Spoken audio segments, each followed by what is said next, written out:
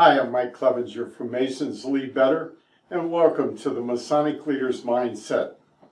Well, today the word is possibility, and I would suggest that having the mindset of possibility is just very essential to an effective leader. I recently began reading a book entitled The Art of Possibility. And it was written by Rosamund Zander, who is an executive coach and a family counselor, and her husband, Benjamin Zander, who happens to be currently the musical director of the Boston Philharmonic Orchestra. Kind of a crazy combination there. The fundamental premise of this book is this.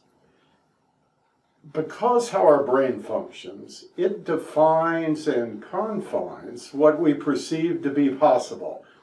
For example, every problem or obstacle we encounter, our brain constructs this frame, and then it instantly crams into that frame all of the information it has stored about our thoughts, behaviors, and views from our previous encounters with similar problems or similar obstacles.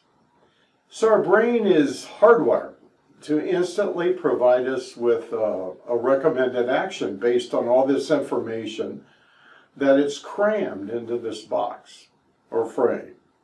This causes us, unless we train ourselves to do otherwise, not to think about there may be other ways to solve our problem or overcome this obstacle. So to use the phrase, we've heard so many times, we do not think outside this box or the brain's frame. So by being aware that the brain does this allows us to go outside this framework and entertain the possibility. There just may be creative and unique ways and different approaches to our situation. And as the minister, Dr. Robert Schuller, always proclaimed, we must have a belief in the power of possibility thinking. And leaders certainly need that mindset of possibility. Well, thanks for listening. And I invite you to, if this is your first time watching the Masonic Leader's Mindset, be sure to subscribe so you'll be notified when more lessons are put up. I'm Mike Clevenger. I'm from Masons Lead Better.